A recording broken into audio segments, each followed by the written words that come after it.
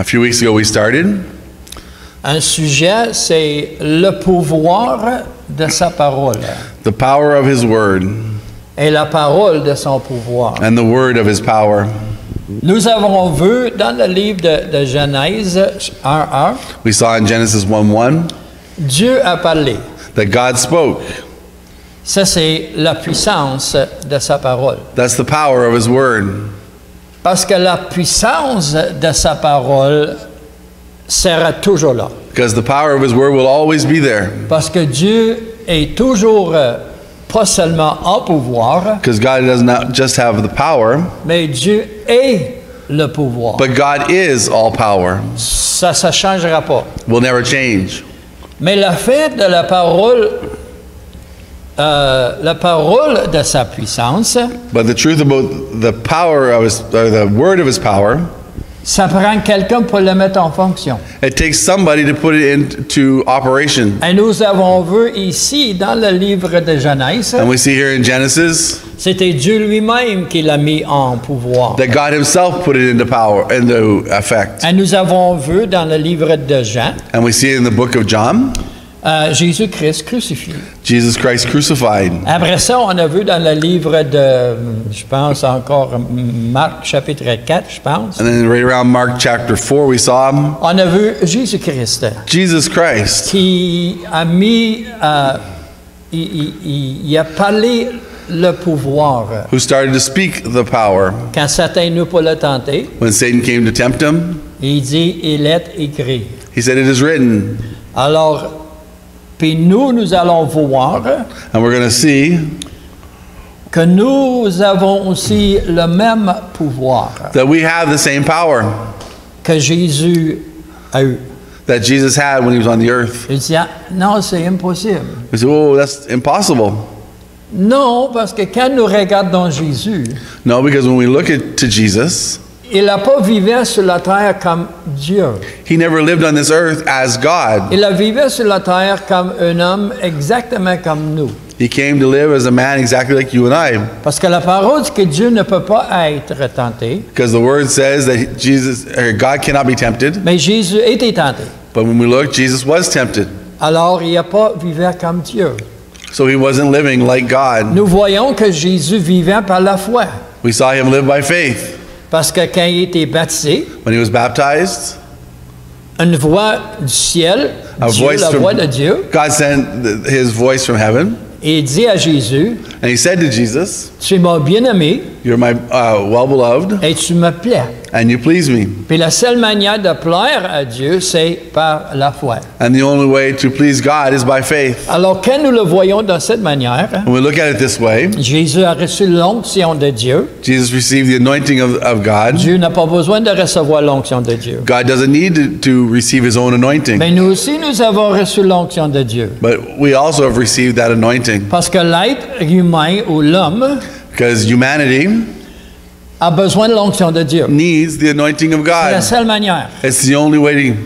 Parce que l'onction vient de sa parole. Because his anointing comes from the word. Dans nos versets de fondation, Hébreux 1, Hebrews 1:1, one of our foundation verses. Dieu, après avoir autrefois à plusieurs reprises et de plusieurs manières parlé à nos pères par les prophètes.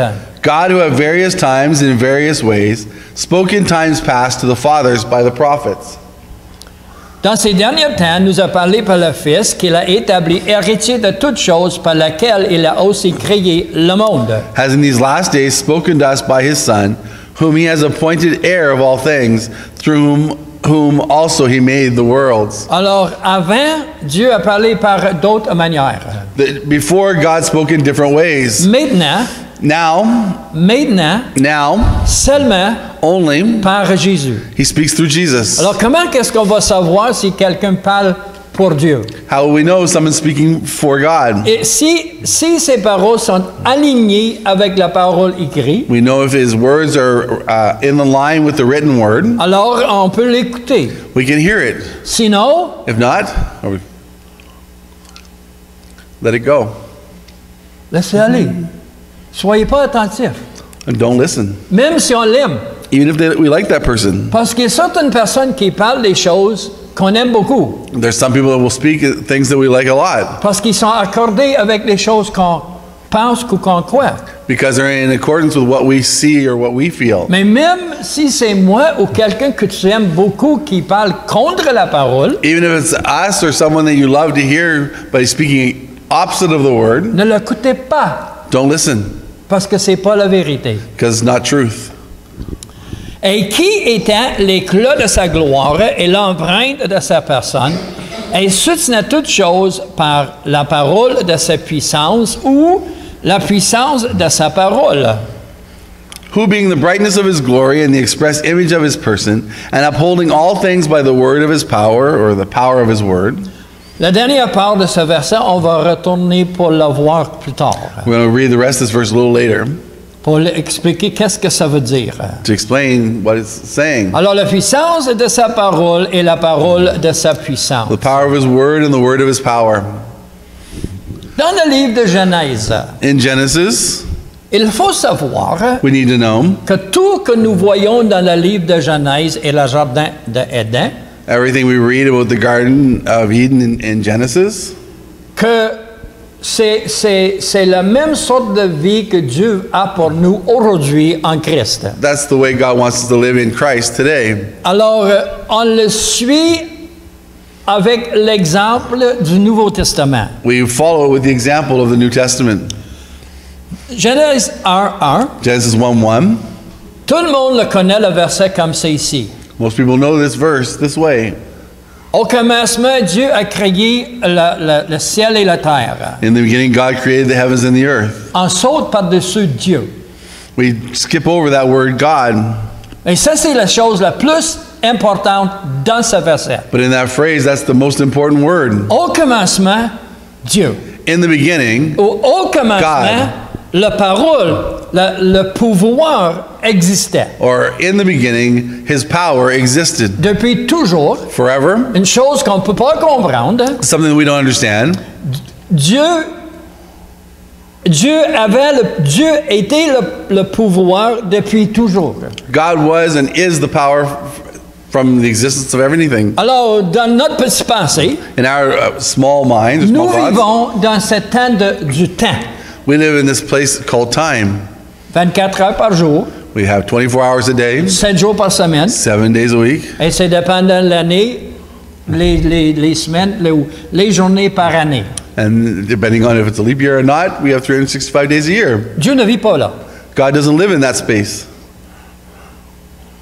Pour lui, hier comme demain, comme aujourd'hui, For him, yesterday, today, and forever, it's all the same. n'essayez pas de le comprendre. We don't try to understand On it. ne peut pas. We're unable to. Mais nous voulons savoir, nous voulons voir et avoir la même fonction, on peut dire, que Jésus a reçue. But we need to know that we have the same thing that Jesus received. Alors, on voit dans le livre de Genèse, la terre était informe et vide. Genesis 1 continues, says the earth was without form and it was void. Est-ce que vous vous souvenez quand votre vie était informe et vide spirituellement? Can you remember a day when your life was without form and void? On pensait qu'on connaissait tout, We thought we knew everything, mais on n'avait aucune forme dans notre vie. but in our lives there was no form, Et notre vie était vide. and our lives were empty. Et il y avait les ténèbres à la surface de l'abîme.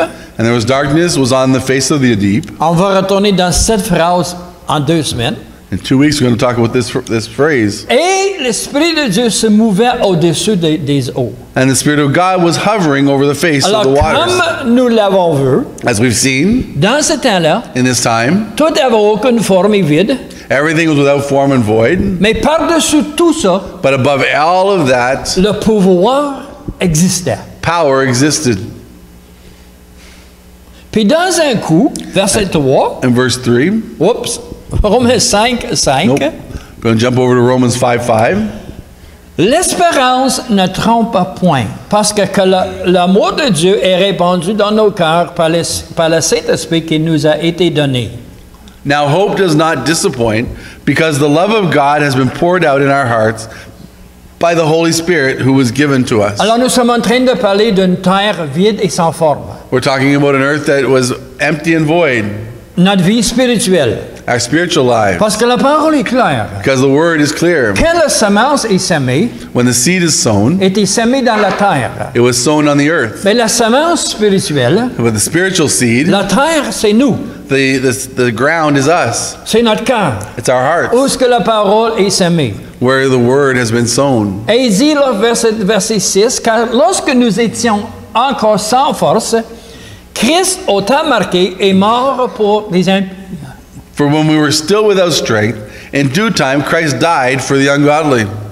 Alors, ça, c'est nous, ça. That's us. Avant qu'on était convertis. Before we became believers. Eh bien, à peine mourrait pour un juste, quelqu'un peut être mourrait-il pour un homme de bien. For scarcely for a righteous man will one die, yet perhaps for a good man someone would even dare to die. Mais Dieu prouve son amour envers nous et en ce que lorsque nous étions encore des pécheurs, Christ est mort pour nous. But God demonstrated his own love toward us, in that while we were still sinners, Christ came and died for us. Quand nous regardons ces versets, When we look at these verses, et nous regardons notre vie comme informe et vide avant, and we think about how our lives were empty and void before, le pouvoir de Dieu qui existait the power of God that existed était son amour. was his love. Pas comme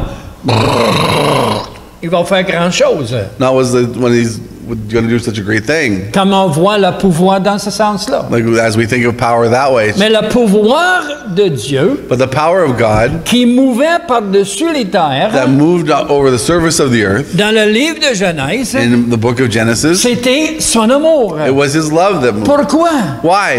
Dieu cherchait un homme God was looking for a man pour avoir communication avec. to have a communication with. Dieu cherchait quelqu'un qui peut partager son amour. He was looking for someone that he could share his love with. Alors c'est son amour qui l'a poussé pour recréer la terre. It was his love that he came to recreate the earth. Et nous, And us, la même raison. the same reason. Pourquoi qu'il est venu pour nous chercher? Why did he come looking for us? Son amour. Because of his love. La communion qu'il y avait avec l'homme dans le livre, dans le jardin d'Éden, When he had the communication he had with Adam in the garden, c'était brisé. it was broken. Mais il voulait l'avoir de nouveau. But he wanted to bring it back anew. Et la seule manière qu'il pouvait l'avoir, And the only way he could see to do it, c'est de manifester son amour encore de nouveau. but was to bring out his love again. Quand tout était sans forme et vide, When everything was without form and void, la parole dit the word que says, Dieu a tant aimé it says that God so loved the world le monde qu'il a envoyé son Fils unique. that he gave his only begotten son. Le pouvoir The power poussé par l'amour pushed forward by his love l'a fait envoyer son Fils sent his son pour nous for us quand on était sans forme et vide. when we were empty and void. Verset 3 dans Genèse. Verse 3 in Genesis, Dieu dit God said, que la lumière soit. let there be light. Gardez ce verset dans vos pensées et votre cœur pour jusqu'on revient. Think about this verse till we come back to it. On va voir une puissance qui est impliquée dans notre vie We'll see a power that's in our lives en relation avec ce verset. in relation to this verse. Dieu dit God said, que la lumière soit. let there be light. Et la lumière dit pas de suite. And imagine the light said, not right now. Et la lumière, feu. But no, it said, and there was light. Pourquoi? Why? Parce que Dieu qui est aussi la lumière, God who is also light. mais le pouvoir, quand le pouvoir parle, But when power speaks, il n'y a rien qui peut le résister. there's nothing that can resist it. Quand le pouvoir parle, When power speaks, et nous allons le voir plus tard dans le même sens quand le pouvoir a parlé par son amour dans notre vie. And we'll see when his light shined his light of love in our lives. Luc 1, 26. Luke 1:26. La lumière, feu. The light was. On le voit ici dans Luc 1, 26. Au 6e mois, l'ange Gabriel fut envoyé par Dieu dans une ville de Galilée appelée Nazareth. Now in the 6th month, the angel Gabriel was sent by God to a city of Galilee named Nazareth. Auprès une vierge fiancée à un homme de la maison de David nommé Joseph. Le nom de la vierge était Marie. Sent to a virgin betrothed to a man whose name was Joseph, the house of David. The virgin's name was Mary. La raison pourquoi que je retourne à la base. Why am I coming back to the basics? La base, Jésus qui est venu dans ce monde.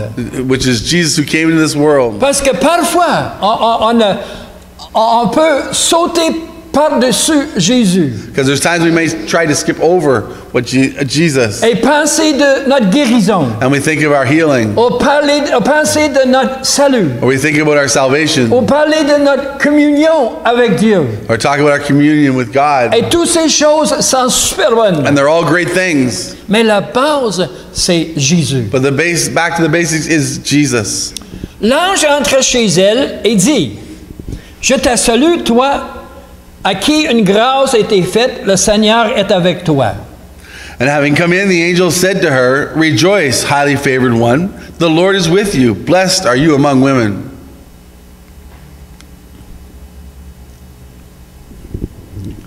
Un point que je n'avais pas pointé. I missed a point here.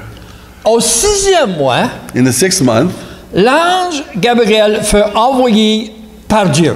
The angel Gabriel was sent by God. Pour quelle raison? For what reason? Pour dire to tell quelque chose her something de Dieu. From God. Pour proclamer une parole de la puissance.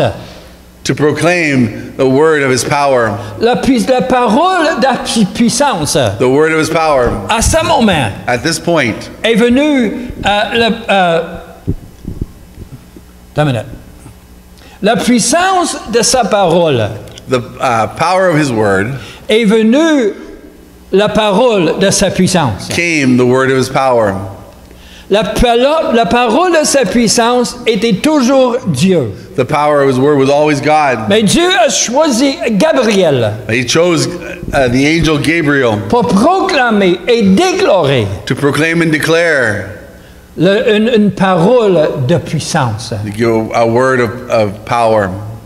Verset 29. Verse 29. Troublé par cette parole, Marie se demandait ce que pouvait signifier une telle salutation. Having come in, the angel said, 29. But when she saw him, she was troubled at his saying, and considered what manner of greeting this was.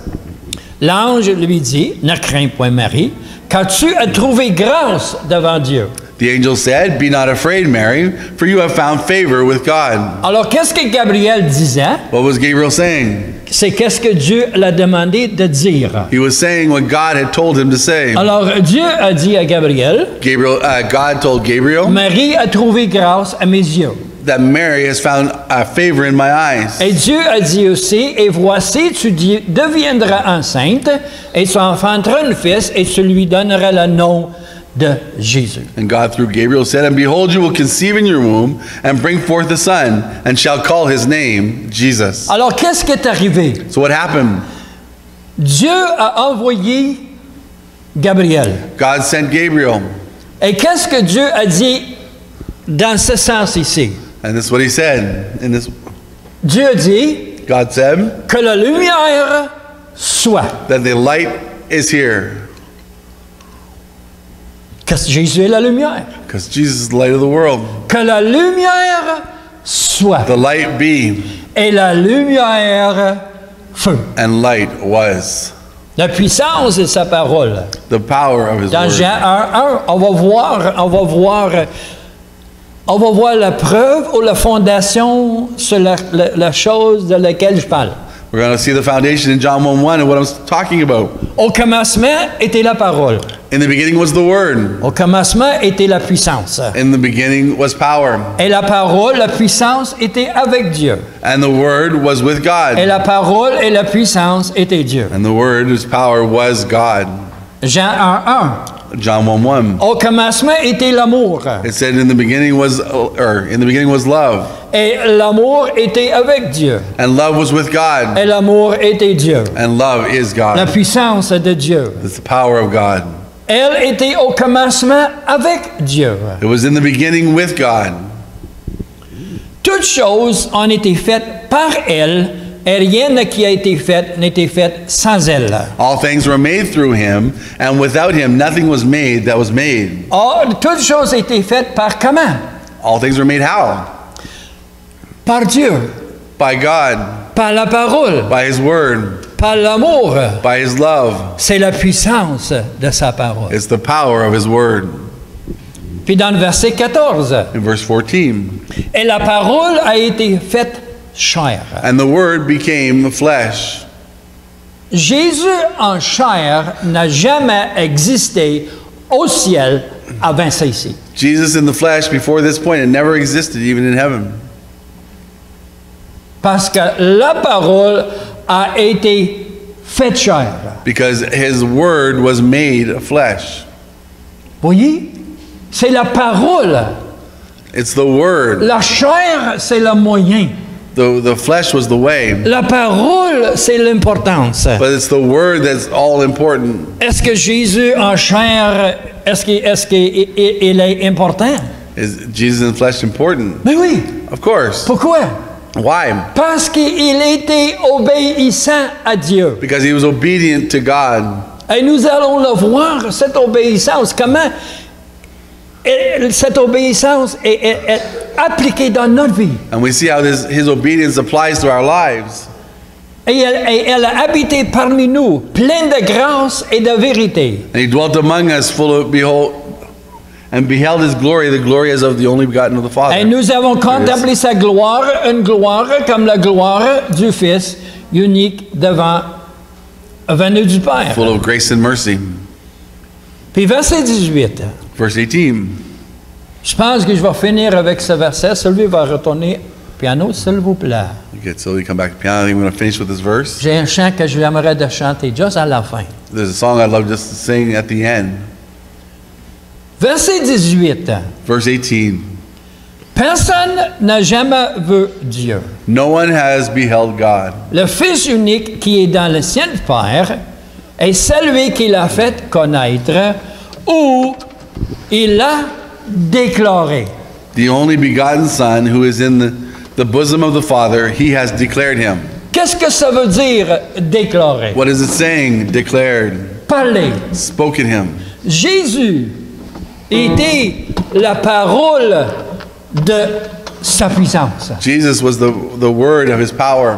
Jésus, en Jésus, In Jesus, nous avons aussi la parole de sa puissance. we have the power of Parce or que the word nous of his sommes power. aussi en Jésus. Because we've been seated with him. Tout que Jésus a fait sur cette terre, Everything he did on this earth, il a dit, je l'ai fait seulement parce que mon Père m'a donné pour le faire. he said, I'm only doing it because my Father told me to do it. Et je le dis parce que seulement les choses que mon Père m'a donné pour déclarer. And I'm only saying the things that he gave me to declare. Toute chose que Jésus a dit Everything that Jesus said était une déclaration de la puissance de was Dieu. a declaration of the power of God. Pourquoi? Why? Parce qu'il avait l'onction sur lui. Because he had the anointing on him. Il avait la parole en lui. He had the word in him.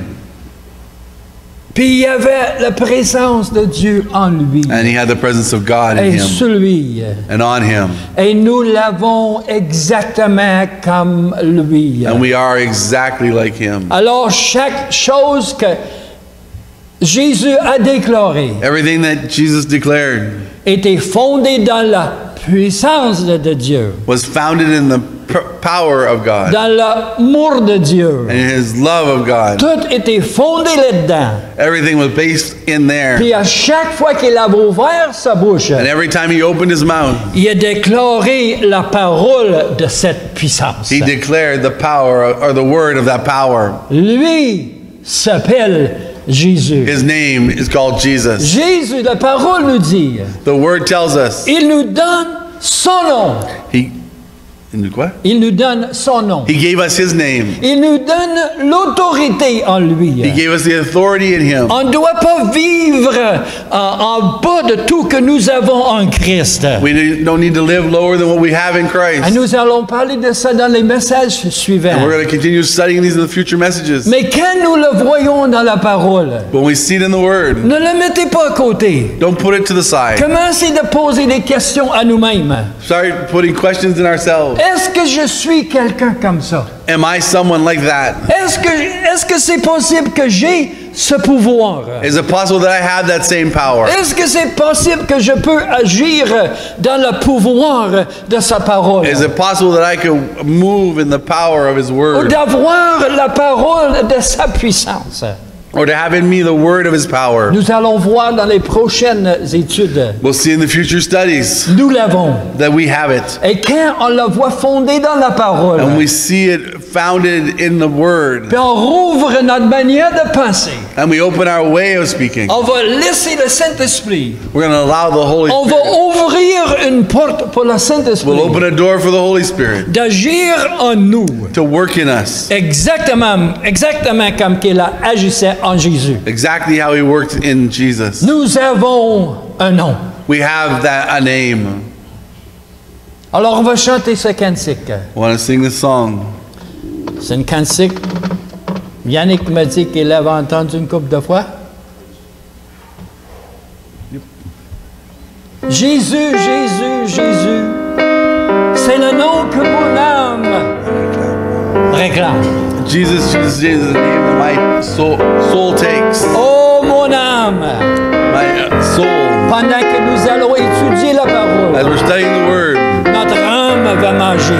our souls will eat the Notre Word. âme va grandir. They will grow in the Word. Notre âme va être fortifiée. It will be strengthened in the Word. Et la parole dit que je veux que vous soyez, que vous serez en prospérité comme ton âme And prospère. the Word says that I want you to prosper like your soul prospers. Quelle direction voulons-nous aller? What direction do we want to go? Un homme rempli de la paix.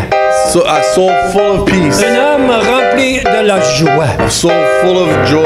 Un homme tellement rempli de l'Esprit de Dieu. So full of the Spirit of Il n'y a God. aucune place pour rien d'autre. There's no place for anything else. Quand mon âme le réclame, Because when my soul brings it back, ma langue va proclamer. my words will proclaim it. Proclamer quoi? Will proclaim what? La parole de sa puissance. The word of His power. C'est le chant qu'un peuple racheté. It's a song that of free people or set free people Nous, un peuple que nous voulons chanter that we want to sing toujours. always. Quoi? What? Le beau nom de Jésus. That sweet name. On va se lever, on va le chanter. Jésus, Jésus, Jésus. Encore. Jésus, Jésus, Jésus. C'est le nom qui mon âme réclame, que ma langue proclame. Le beau nom de Jésus.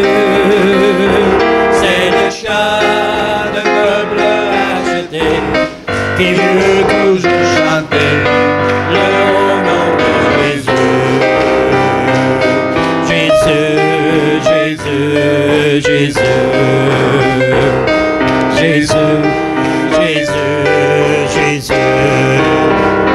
C'est le nom qui mon âme réclame, que ma langue proclame le beau nom de Jésus.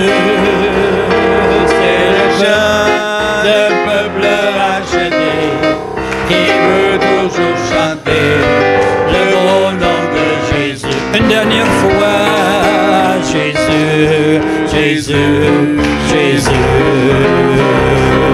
Jésus, Jésus, Jésus. C'est le nom qui mon âme réclame, que ma langue proclame le beau nom de Jésus. C'est le chant de peuple racheté qui veut toujours chanter le beau nom de Jésus.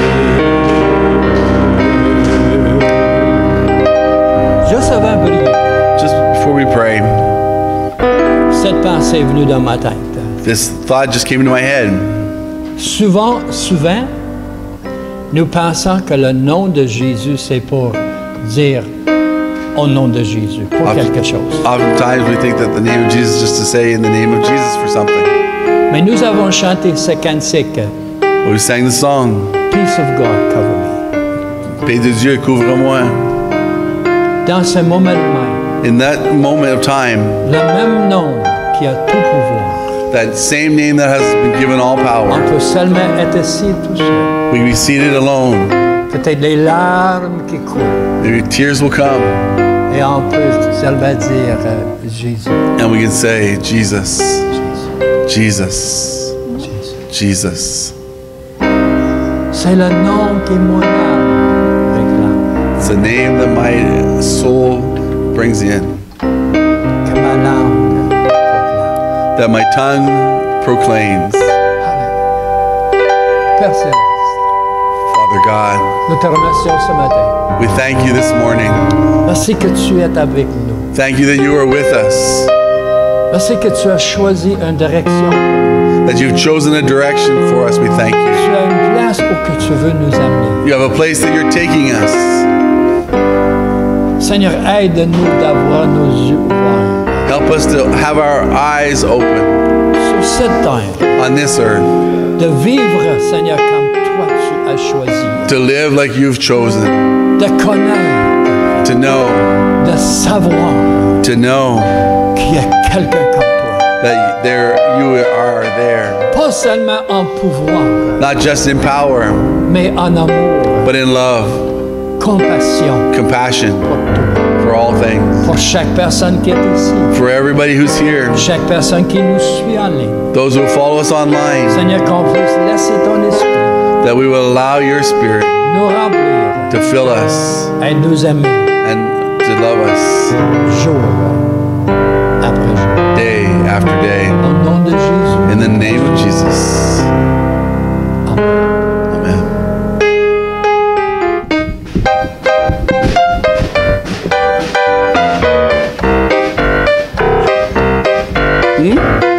No.